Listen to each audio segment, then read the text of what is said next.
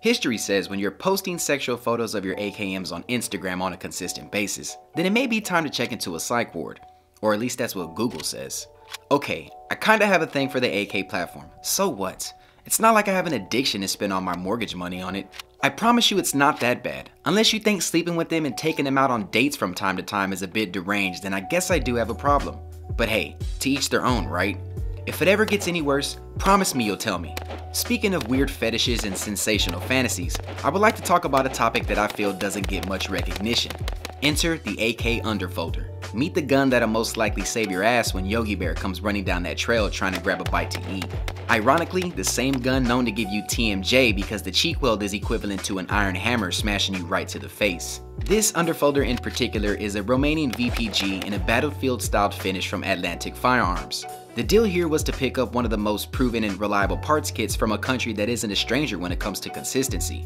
Combine that with one of the best AK building companies in America, and you get a Titan. Oh, and the biggest gain, to all my budget shoppers, you only get to come out of your pocket $700. Sadly, Atlantic Firearms are officially sold out of these bad boys, but I'm sure you can find them floating around somewhere on the web for an arm and a leg, so you better get your wallet ready. But nothing to see here, just a simple AKM chambered in 7.62 by 39 being put to the test to become my first official truck gun.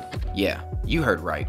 After all, I am from Texas, and we all know the guys down here like to ride around yeehawing and whatnot, so it's only right I make it official. But before I try to beg every single one of my subscribers why your next purchase needs to be an AK Underfolder as a truck gun because the T-virus is officially upon us, and within months, we'll have walking corpse knocking on your door asking to borrow some sugar, let's go ahead and get the BS out of the way. The reality is, Underfolders suck, and I can admit it. Let's face it, nobody likes an abusive relationship with a man and his partner in crime.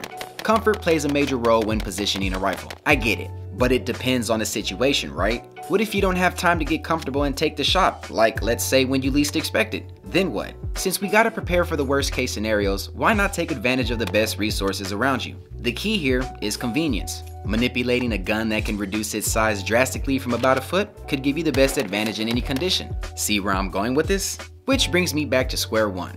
Find me another gun with the same similarities as the AK Underfolder. Go ahead, I'll wait. You can argue all you want about how a side folder may be a better option because of the cheek weld cushion, but remember, we're basically talking about when the SHTF situation happens. First, let's ignore the fact that we're comparing two types of AKMs. We all know what they bring to the table. A side folder is a good option, but have you thought about the longevity of the locking mechanisms? Just imagine running into a pack of infected flesh-eating squirrels. Okay, we all have imagination, so work with me here. Now you gotta deploy your AKM side folder from your vehicle and the locks bust. Next thing you know, you have a useless tail floating dumb like Magikarp, and the only difference is that the side folder doesn't evolve into Gyarados. Now you're screwed. What's worse is that most folding stocks are polymer frames. Clearly the advantage goes to the Underfolder. And don't even think about trying to argue the fact that you take an AK pistol over a full-size AKM any day of the week. We get it. Concealment beats exposure every time, but you mean to tell me that there isn't a company that hasn't made a bag big enough to fit a full-size AKM? Which reminds me, I might be doing a little shopping around soon for a bigger EDC bag so I can fit this Romanian VPG in. If you guys have any suggestions, feel free to comment down in the comment section below. I do have some future plans for the way I want to set up the Underfolder. I want to make sure that I have the right accessories attached to it since this will most likely be put through all weather conditions. But I also want to keep it basic enough to where I'm not adding too much weight just in case I'm stranded in the middle of nowhere and I have to be as minimal as possible. I think the best route will most likely be a light red dot setup on the gas tube. This might also be a good time if you guys would like to request any red dot or light combos that you would like to see in future videos. If so, drop a comment in the comment section as well.